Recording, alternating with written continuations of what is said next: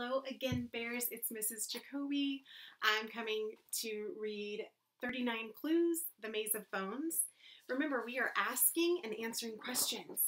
So our learning target, I can ask and answer questions about key details in a text so I can understand it. Okay? Now, we read chapter 8 last time, and it ended with a bang. Literally. Do you remember? If you don't, go back and watch chapter 8 because we're on to chapter 9. So be thinking about the questions you want to ask so you can understand the story. Chapter 9. Dan decided that explosions were cool, but not if you were in one. The whole way to Independence Hall, Amy cradled Saladin's cat carrier like it was her life preserver.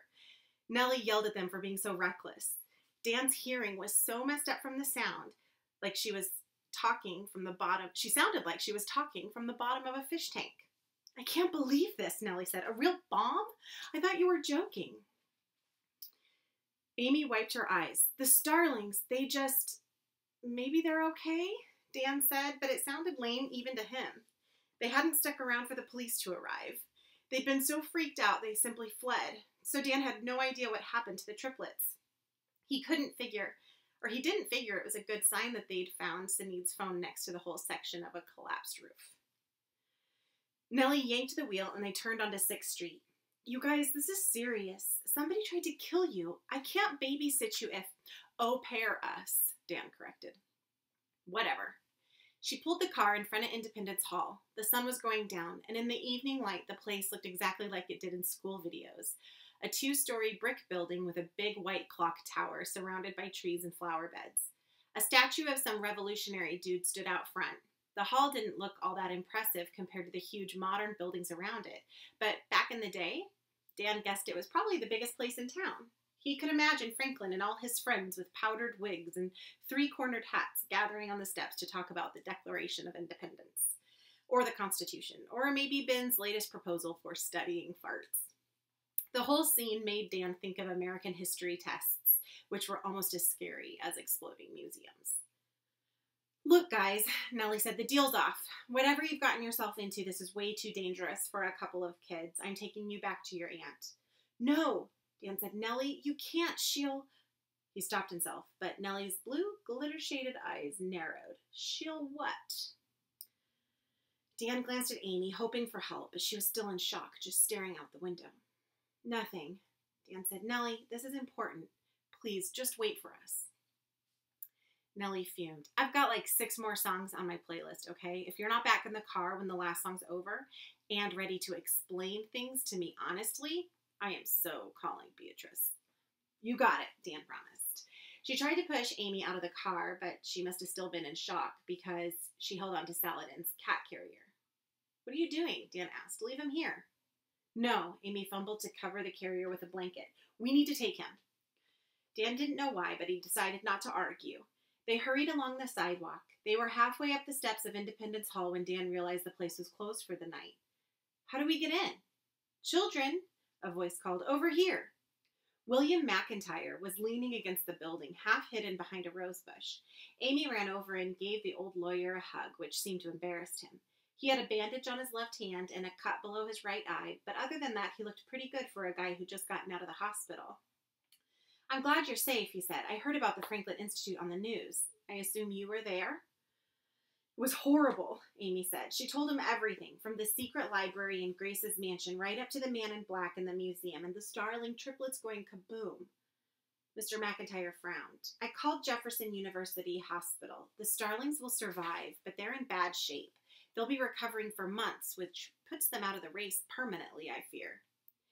It was the man in black, Dan said. He set that trap for us.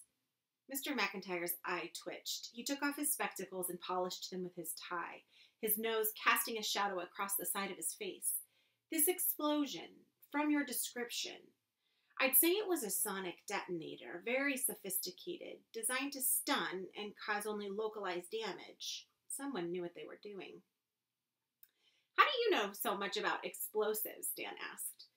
The old man focused on him, and Dan got the sudden feeling that he hadn't always been a lawyer. He'd seen things in his life, dangerous things. Dan, you must be careful. This explosion was almost the end of the race for you. I had hoped to stay out of the competition. I must not be seen as partial to any one team. But when your grandmother's mansion burned down, well, I realized just how much of a predicament I put you in. That's why you sent us the blacklight reader? Mr. McIntyre nodded. I'm concerned by how much the other teams are targeting you. They seem determined to put you out of commission. But they failed, Dan said. We got the second clue. Nobody else has it, right? Dan, what you found is merely a lead to the second clue. Make no mistake, it's a good lead, and I'm glad the blacklight reader was useful, but it's by no means the only lead. Other teams may have found different paths toward the next clue, or if they believe you have useful information, they can simply follow you, as the Starlings tried to do, and take the information from you. Dan felt like kicking the wall. Every time they got a break, something bad happened, or it turned out they weren't nearly as close to the next clue as he'd thought. So how do we know when we find the actual second clue? Is it going to have a big sign on it, clue number 2? You'll know, Mr. McIntyre said. It will be more substantial, an essential piece of the puzzle. Great, Dan grumbled. That clears it up. What if Nellie's right? Amy's voice quavered. What if this is too dangerous for a couple of kids? Don't say that, Dan cried. Amy turned to him. Her eyes reminded him of broken glass. They had that shimmering, kind of fragile look. Dan, we almost died. The Starlings are in the hospital, and it's only the second day of the contest. How can we keep up like this? His throat felt dry. Amy had a point, but could they just walk away? He imagined going to Beatrice and apologizing. He could reclaim his collection, go back to school, have a normal life where people weren't trying to trap him in fires or blow him up every few hours. Mr. McIntyre must have seen what he was thinking because the old man's face paled. Children, no, you mustn't consider it. We're just kids, Amy stammered. You can't expect us. My dear, it's too late.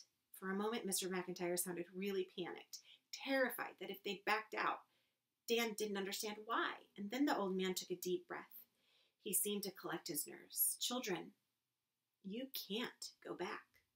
Your Aunt Beatrice was furious when you disappeared. She's talking of hiring a detective to find you.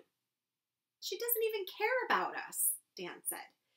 Be that as it may, until she officially turns you over to social services, she will get in legal trouble if anything happens to you. If you return to Boston, you'll be sent to foster homes. The two of you may not even be put together. There's no returning to your old life now. Couldn't you help us? Amy asked. I mean, you're a lawyer. I'm helping too much already. Occasional information is all I can give. Dan's ears pricked up. Information like what? Mr. McIntyre lowered his voice. One of your competitors, Jonah Wizard, is preparing for an overseas journey. I fear you will run into him quite soon. He and his father made first-class reservations in New York just this morning. Where are they going? Dan asked. If you think about the information you found, I think you'll know. Yes, Amy said, I do. And we're going to get there first. Dan didn't know what she was talking about, but he was glad to see her looking angry again. It was no fun giving Amy a hard time when she was crying. Mr. McIntyre breathed a sigh of relief. So you'll carry on. You won't give up. Amy looked at Dan, and they came to a silent agreement. We'll keep going for now, Amy said. But Mr. McIntyre, why are you really helping us? You're not helping any of the other teams, are you? The old lawyer hesitated. In the Franklin Institute, you said you warned the Starlings they were in danger? Of course we did, Amy said. They wouldn't have done the same for you. Maybe, but it seemed like the right thing. Interesting. He glanced toward the street. I can say no more. I must... Please, Amy said, one more favor. She uncovered Saladin's cat carrier, and suddenly Dan realized why she'd brought it. Amy, no. Dan, we have to, she said. It isn't safe for him. He was about to argue, but something stopped him. He thought about dragging the poor cat up that air vent in the fire and then making him sit through the train ride stuffed in the cat carrier. What if Saladin had been in the museum explosion with them? If the little dude got hurt, Dan would never forgive himself. All right, he sighed. Is that Madame Grace's cat? Mr. McIntyre scowled. How did you... He escaped the fire with us, Amy said. We were going to keep him, but we can't where we're going. It wouldn't be fair to drag him along. Could you keep him for us? Aww. Saladin gave Dan a look like, you can't be serious. Mr. McIntyre had pretty much the same expression. I don't know, my dear. I'm not well an animal person, and I had a dog once, Oliver, but please, Amy said. He was our grandmother's. I need to know he's safe. The old lawyer looked like he wanted to run, but he took a deep breath. Very well, for a little while. Thank you. Amy handed him the carrier. He only eats fresh fish. Red snapper's his favorite. Mr. McIntyre blinked. Red snapper? Ugh, well, I'll see what I can do. Saladin said, which probably meant something like, I can't believe you're leaving me with an old guy who doesn't know I like red snapper. Children, you should go, Mr. McIntyre said. Your babysitter's getting impatient. Just remember what I said before. Trust no one. And with that, William McIntyre retreated down the street, holding Saladin's cat carrier to one side like it was a box full of radioactive material.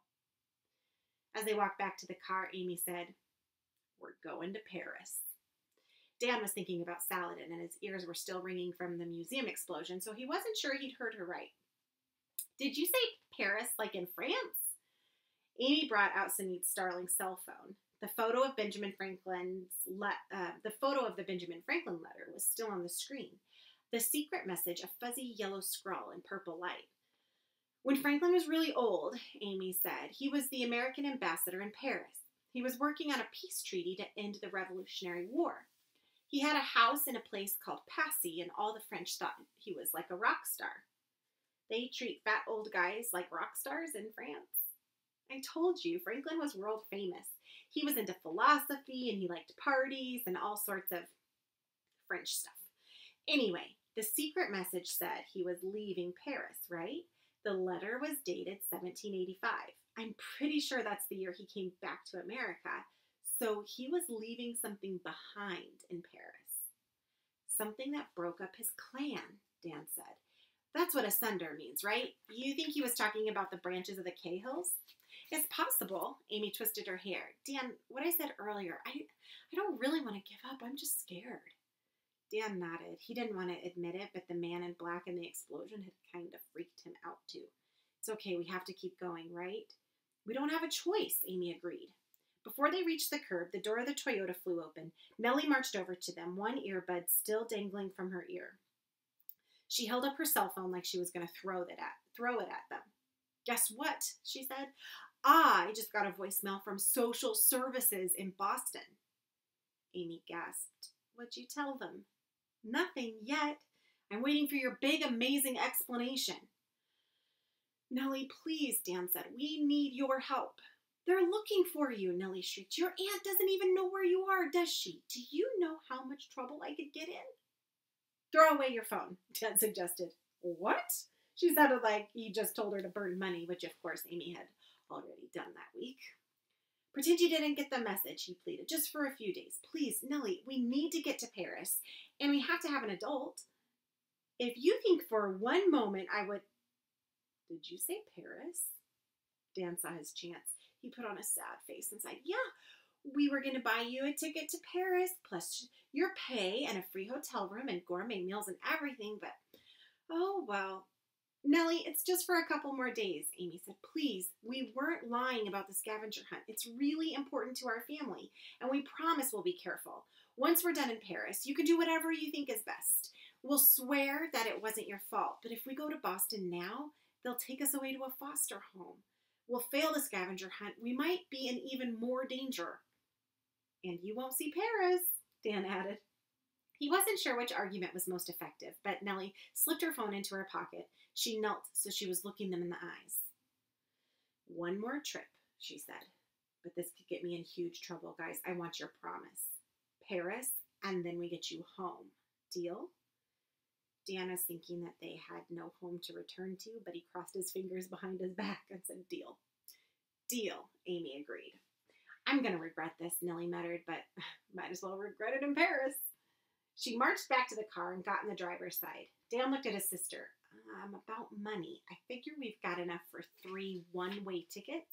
We can get to Paris and have enough for hotels and food and stuff for maybe a week, but I don't know if we have enough to get back. If Nellie finds out, let's worry about that when we get there, Amy said, as she ran to the car, already taking her passport out of her back pocket. So, we were to be thinking about questions we wanted to ask. I want you to come up with a couple of questions and enter them in the form on my website. And I'll see you guys for Chapter 10.